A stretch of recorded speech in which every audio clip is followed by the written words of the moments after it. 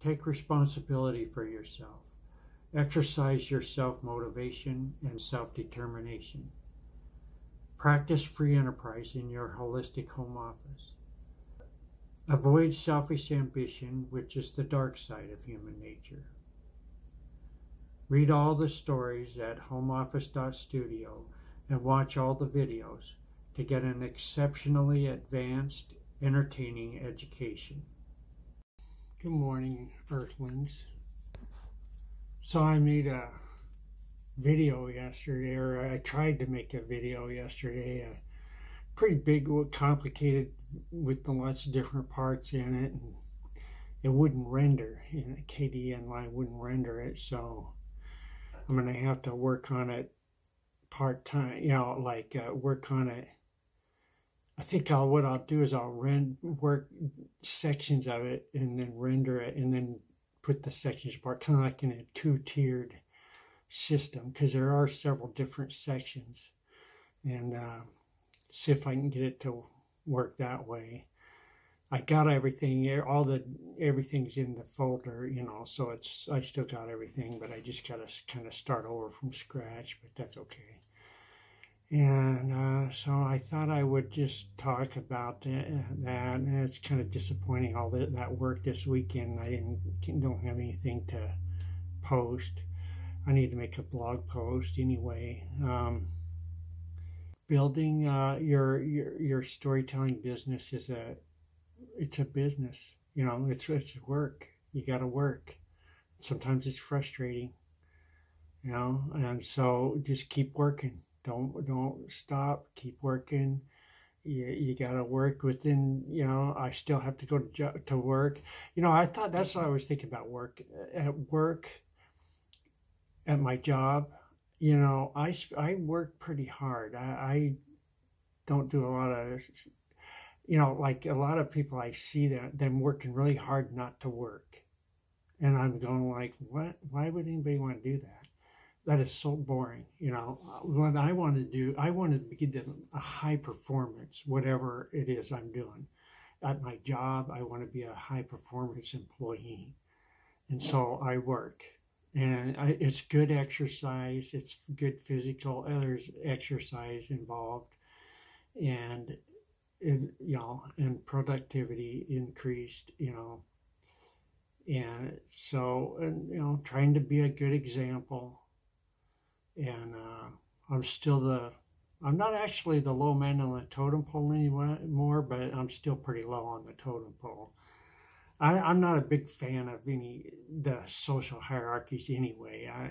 That's not my thing. I am more into,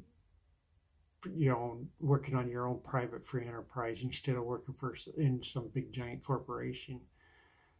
But I work for a giant corporation right now, and that's fine, because giant corporations do things no small business can do, like build jet planes and skyscrapers and things like that. We need the big businesses. They're good ideas. Teamwork is a good thing. Be a good teammate, and be a high performance. Whatever it is you're doing, be high performance at it.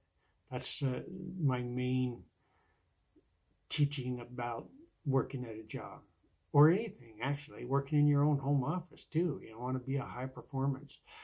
Right, for now, this summer, my thing has been these videos, and so I'm trying to be a high performance video producer. And now I'm gonna just one, and it was so spontaneous. I never thought that that's what I was gonna do, is be a video producer. And because for one thing, I'm not all that presentable. I'm just kind of just a normal person, I guess. But it's like, that's fine. There's nothing wrong with normal people, that's for sure. But I'm just saying, it's just not what I was, I've always thought of myself as a writer, and so I was going to write. And, so be open-minded, I guess, and, ready, and to seize opportunities and be prepared for, to seize opportunities like this video thing. I just tried one day. I said, I wonder what would happen if I film myself on my phone.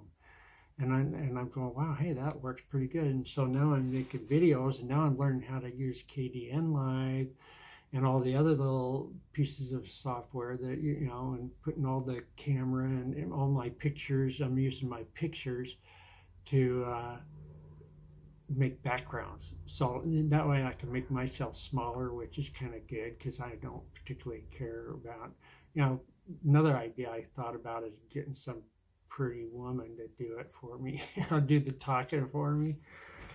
But that's just, you know, you know, be a producer and produce good content, you know, and that's what I'm trying to do. And, you know, you can, and I teach by precept, which is what I say, and by example. You know, I'm showing you what I'm doing. I'm posting these videos that I'm producing are fairly raw. You know, I just set out and tell a story and post it on the website, you know, post it on.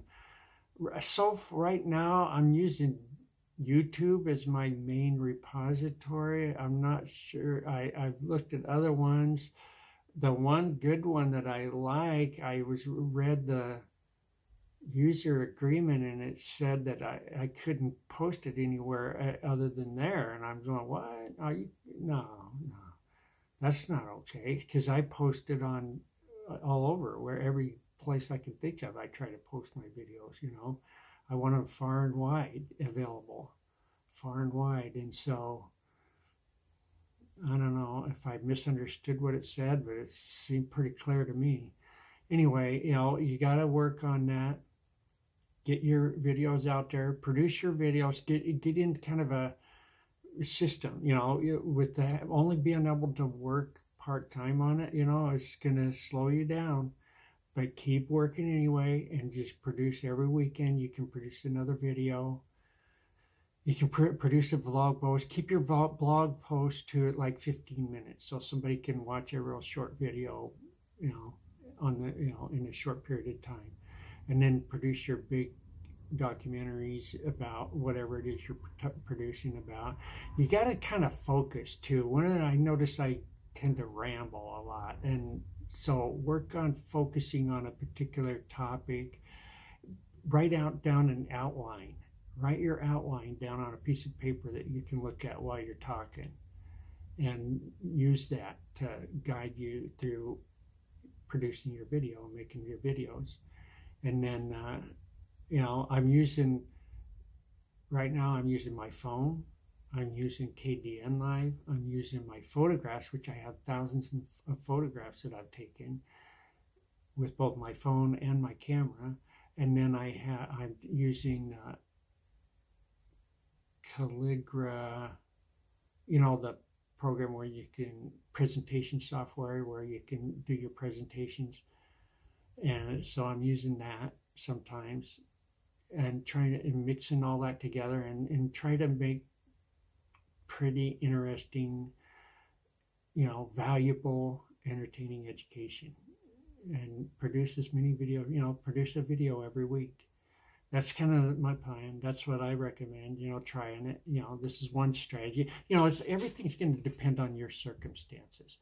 You know, you want to be as productive as you can. You want to be a very high performance video producer and work on producing your videos, and be a high performance, you know, storyteller, a high performance producer, you know, putting all your data, you know, all your story, different pieces of your story together into a neat little story, you know, and keep working on that, and keep producing. Go to work and be a high performance employee at your job, whatever that is, and get really good at it, and be productive, and keep working, you know, and focus on your being, you know, high performance, whatever it is you're doing. Be, you know, the best, the high performance, the employee, the high performance, video producer, the high performance home office entrepreneur, and build something valuable, produce something valuable, and trade it in our one worldwide free marketplace. It's it's all fun to me. It's just keep telling stories is you've got to find something valuable to produce. If you're going to be producing, I'm kind of into the information.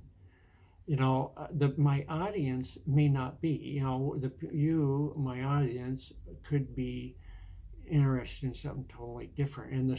But the stories I'm telling are valuable. You're going to use these ideas that I'm teaching in your own business, whatever that may be. You may be, doing yard work or real estate, trading houses, is buying houses and fixing them up and selling them, reselling them. You can make good money doing that.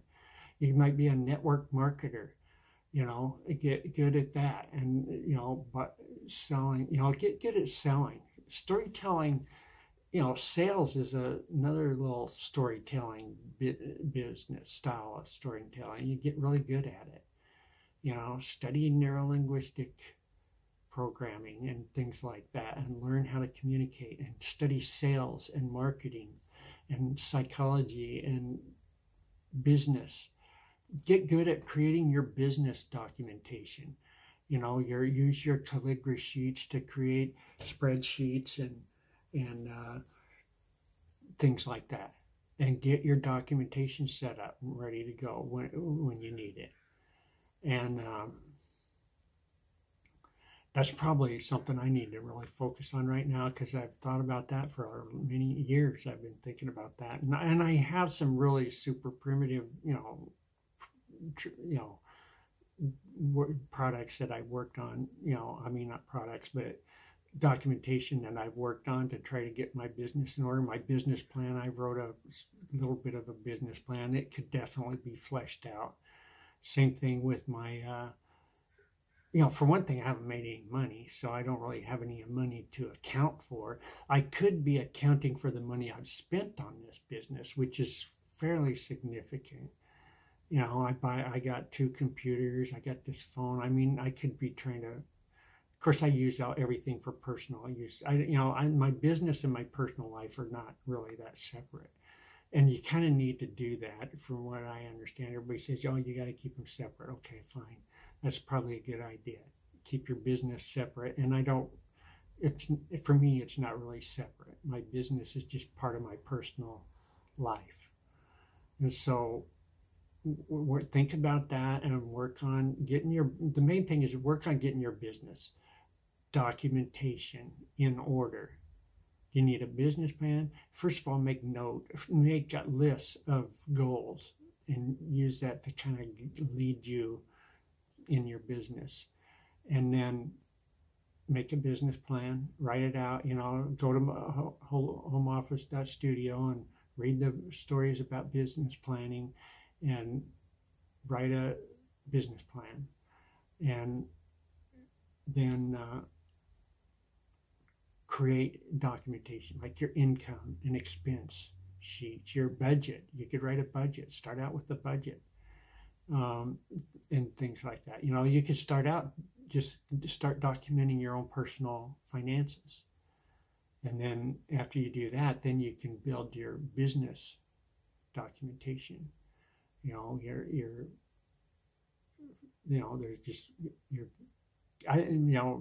I liked Robert Kiyosaki's cash flow quadrant and all that. That's pretty good information to learn about your cash flow and managing your cash flow. Your income, expenses, your assets and liabilities.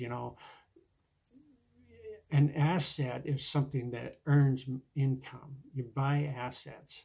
And assets earn income. Like, say, the house you live in is not an asset. That's just the house you live in. It's property. It's valuable, but it's not an asset. An asset is a house that you rent out to somebody else, and the rent you receive from it is more than what it costs to maintain it, and things like that, and just learn some financial intelligence, increase your financial intelligence. So there's my 15 minutes, and so I'll let this end here, and have a great week, and keep producing content, and peace be with you.